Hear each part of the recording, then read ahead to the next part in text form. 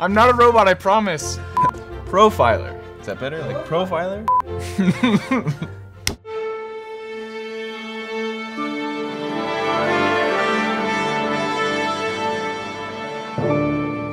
Hey everyone, welcome to the Firebase Pro Series. This is a series where we teach advanced topics covered by the people who help make Firebase. My name is Tyler Rockwood and I'm a site reliability engineer for the Realtime Database. It's just a fancy way of saying I work to keep the servers that power your database up and running. The Realtime Database is built to handle high traffic apps, but if you don't architect your data layout properly, you can run into problems such as slow queries, high database load, and expensive bandwidth usage. Fortunately, I have a tool that I created to help you understand what's going on in your real-time database. We call it the Realtime Database Profiler. Today, we're going to do a deep dive into the profiler, and we're going to use it to cover a few things. We're going to learn about the metrics that it provides and what they mean, and we're going to learn how to use those metrics to identify two example problems. To understand what these metrics means, let's start by profiling a brand new empty database. In order to run the profiler, you need to install the Firebase CLI. Profiler is bundled as part of the Firebase CLI. To install it, you run npm install -- global Firebase tools. Once you've installed the CLI, you log in and initialize your project. I've already done all these steps, so I'm going to skip straight into profiling. So we want to profile our database. How do we do that? We want to run the command Firebase database profile. Once we run this command, what's going to happen is the profiler is going to start requesting operations from your real-time database. So the real-time database, as operations come through, it's going to be streaming what happens from each operation that's going on to the CLI. And from there, once you hit enter, the Firebase CLI is going to aggregate all of those operations into a report that's easy for you to understand. Right now, we don't have any operations that are going through, so I'm going to simulate some load real quick, and then we'll see these operations come in. So as you can see, we collected 104 operations from the profiler, and whenever we feel like we've collected enough operations, we just press enter, and the profiler generates our report. So we hit enter, and our report's generated. The report is broken up into three sections. There's the speed report, bandwidth, and then unindexed queries. The speed report is the first section, and as you can see, it's broken down into reads, writes, and broadcasts. So read speed has 4 different columns in this table. It has path, count, average, and permission denied. So the path and the count and the average are all what you would expect they are. It's the speed and how often these locations in the database are read. There's also a column for permission denied, which lets you know if your security rules are misconfigured or if you have apps that are making requests that they shouldn't be. Usually that's a sign that you need to either dig into your security rules or look and see if your app is doing reads that it shouldn't be. Write speed is similar. It's just for all the set, update, and delete operations that you do. The last section is broadcast speed. What is broadcast speed? It's the time that it takes after the initial query when data gets updated at a location for the server to process and send out those updates. So you can see here these correlate with writes, and they're all processed in under a millisecond.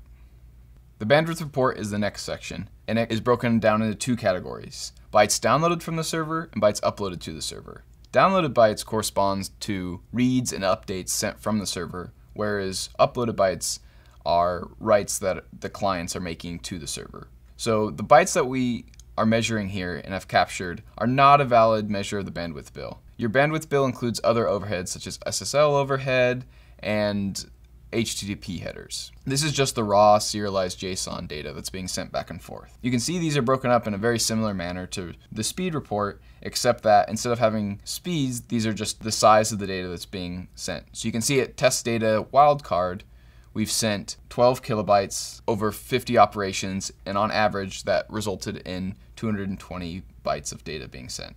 The next and last section of the report is unindexed queries. Usually this ends up being an empty section. However, if it's not empty, it's something that you really need to draw attention to. Unindexed queries are when our client SDKs, instead of relying on an index to query this data, the server sends all of the data at that location, and then the query gets performed on the client on device. these will lead to very expensive operations for you. So this is a warning here that you need to add a index at test data for the current time field, and that 2 of these queries happened while you were profiling. So it gives you a measure of how many times this is happening. Our SDKs also give you this warning in the console, but in case you miss it there in development, you can catch it here in the profiler as well. Now that we know what these metrics mean, let's use the profiler to look at a database in production and see if we can find any problems. But wait, you might be wondering, why are we running the profiler in production? Shouldn't that cause slowdowns and other performance issues? But no, it doesn't. We thought of that. The profiler is designed to run in production without any overhead. It's safe to use in all situations. So let's start up the profiler and take a look at this database. So again, we run our profiling command, which is Firebase Database Profile. You may be asking yourself, what is this instance flag that I'm giving? That is a part of our multi-DB feature and is a way to have multiple databases in the same project. I just did it to make this demo way easier to write. We just hit enter, and then we're going to start profiling. You can see here we captured about 3,000 operations, and then we press enter, generate our report. So I'm looking over this report, looking for any issues. As I look through the speed report, I don't see anything that pops out to me. Everything looks like it's going on very fast. Every operation's under a millisecond and processing very quickly. So let's move down to the bandwidth report and see what's going on. Looking at the bandwidth report, everything looks okay except for chat room's wildcard. It looks like every operation is downloading over a megabyte of data. As you can see in the short profile that we captured, that we downloaded over 200 megabytes of data at that location. That's going to add up to a very expensive bandwidth bill in the long term. So we want to go look over and see what's happening at this location. So you can see we're in our console looking at our database, and the Firebase console has triggered read-only in non-real-time mode. If it wasn't in this mode, our browser would be overwhelmed with all the data being sent. So we're looking at our structure, and we have chat rooms and a single chat room, and then for each chat room we have members, messages, and the name. And what's happening here is that when a user opens their app, they're looking at all of their chat rooms, and they're also downloading all of the messages and all of the members for that chat room. And as you can see, there can be a lot of messages in here. So that's what's resulting in this really high bandwidth usage. So by sharing the key, we can download sections of the database that we need, for example, only the messages or only the members, as opposed to having to download all of it every time, resulting in that really large bandwidth usage that we saw in the profiler. We use the profiler to solve a problem in one database. So let's look at a different database and see if we can find any problems there. So again, we'll do our Firebase database profile. We'll choose a different instance this time. We'll collect our profile for a little bit, and we'll start by looking over, again, the speed report. The first thing that jumps out is the read speed for metrics. It's taking over a second each time, which is way, way slower than any other profile report that we've looked at yet. So far, they've all been under a millisecond, and this one's taking a second. So clearly there's a problem here. Let's continue to go look at the bandwidth report and see if there are any further issues there. So looking at the bandwidth report, everything looks okay. So let's move over and look at the data structure to see what's going on with the read speed. So we can see here that this database is basically all one long flat list.